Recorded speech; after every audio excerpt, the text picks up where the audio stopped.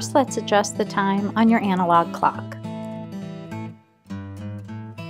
Looking at the analog clock on your dashboard, we will use the left button to scroll the clock back and the right button to scroll the clock forward. At any time, you can click and hold either the left or the right button for faster scrolling.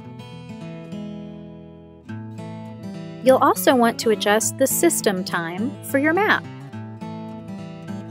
After pressing Menu, go to Setup, select General,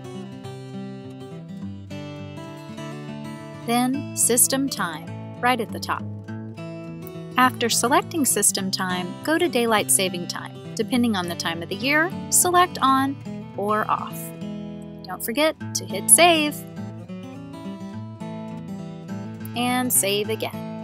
Now when you program in a destination, your arrival time will be accurate.